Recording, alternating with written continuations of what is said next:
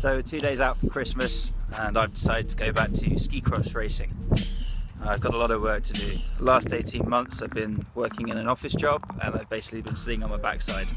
So I'm in a pretty bad physical state at the moment. I've got 8 kilos of fat to lose, substantial amount of muscle to put back on, and really need to get super flexible, more flexible than ever was.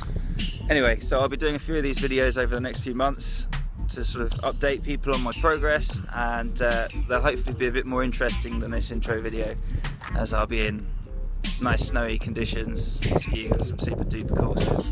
Did I just say super duper? And I'll also be in cool gyms doing flips and all sorts of things. So please follow my progress, like, share and subscribe to my videos, and yeah, wish me luck.